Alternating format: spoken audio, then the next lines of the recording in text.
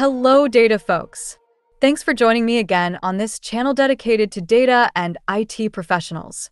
Many of you have reported challenges when trying to install Airflow on a Windows PC using Docker containers. So, in this video, we'll show you the easiest way to install Airflow without setting up Docker. Let's jump straight into it. Step 1. Install Ubuntu Terminal app. With Windows Subsystem for Linux or WSL, Ubuntu can run as a lightweight terminal environment right inside Windows.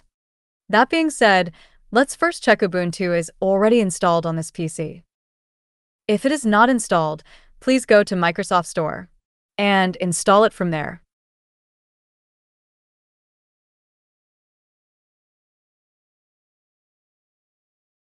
Once the installation completes, you can launch the app directly. Or for subsequent use, you can simply search for Ubuntu in your Start menu and open from there. When you launch it for the first time, you will need to set up a new user account and password. Once that's done, the Ubuntu terminal environment is ready to use. Step 2. Install Airflow.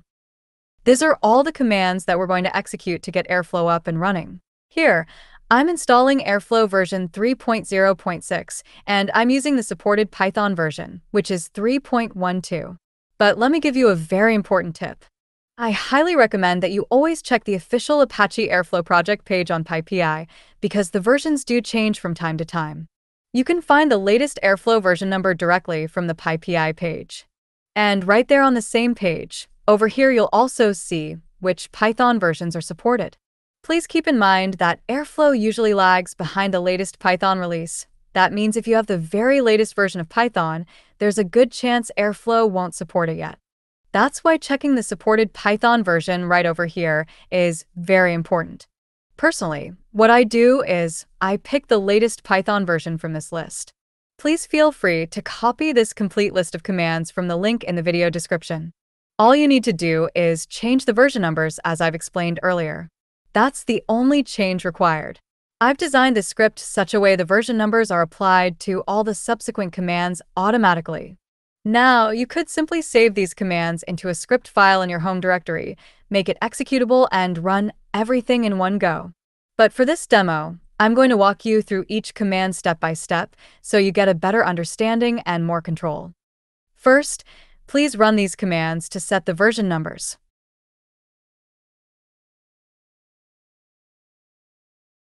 Next, update the package list using sudo apt-update. Please enter the password if prompted. Then, install the required Python version along with all the necessary system packages.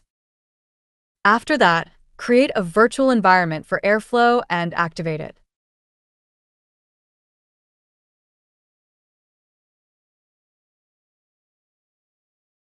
Upgrade pip to the latest version.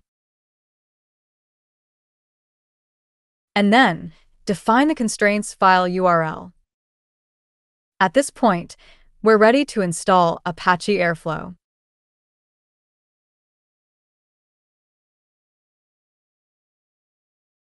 Installation has completed successfully, and Airflow is fully set up and ready to use.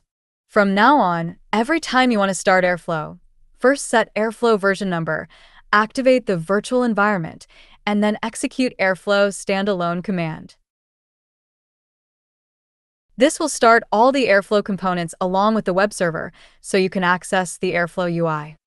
As I mentioned earlier, you can also save this file in your home directory and run it all in one go, if that's what you prefer.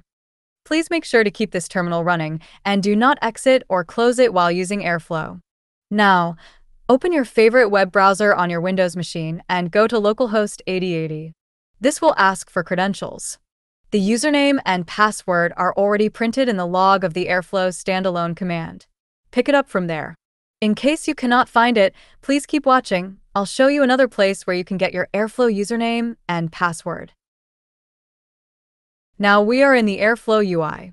If you're familiar with previous versions of Airflow, you'll notice that the main options used to be at the top, but in the new version, they are now placed on the side navigation bar. There are also many example DAGs available, which you can explore for learning purposes. In the next step, We'll disable all the example DAGs so that the UI is clean, and then we'll create our very first DAG from scratch. Step 3. Develop your own Airflow DAGs using VS Code. First, we should install VS Code on the Windows machine. If you don't already have it, go ahead and download it from the official website and install it with all default settings.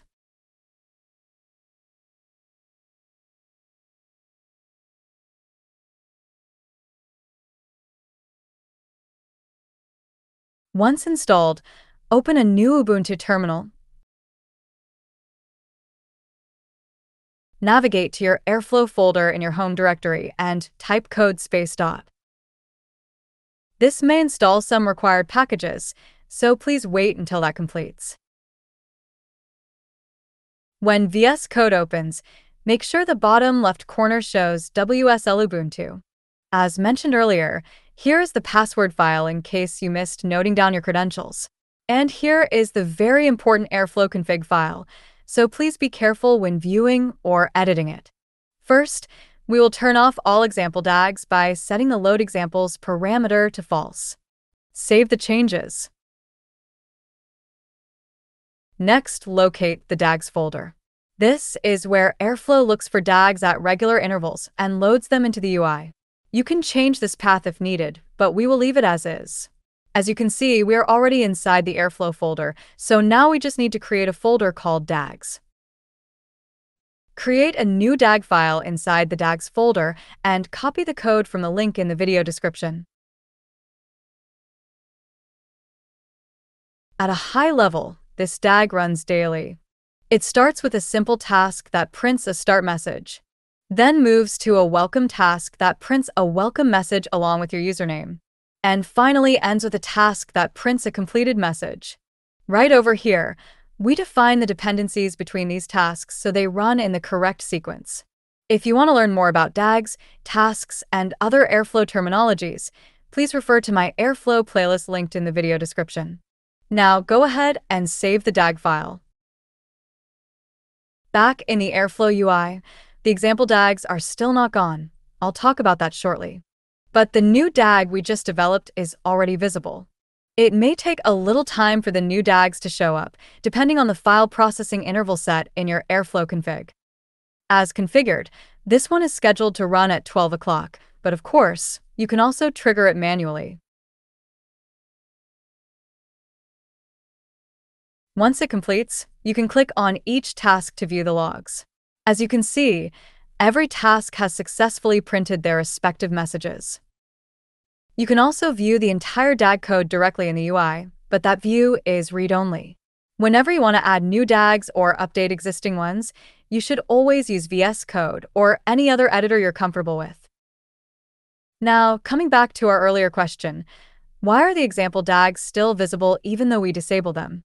That's because disabling the examples prevents new instances from being loaded, but any instances that were already loaded will still show up. If you really want to force remove them, just activate your Airflow virtual environment and run the Airflow DB reset command in your terminal. That's all for today. If you found this video helpful, please give it a thumbs up and hit the subscribe button to stay up to date with our latest content. Thanks for watching.